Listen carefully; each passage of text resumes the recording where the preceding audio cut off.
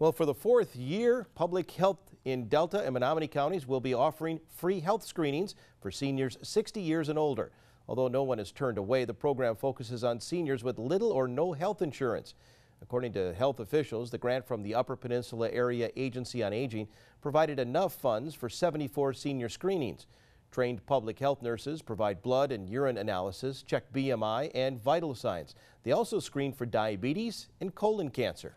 By coming here and getting some of these testing and health screens, they're able to see where they have deficits or needs, and we can help them be referred into the community for other resources.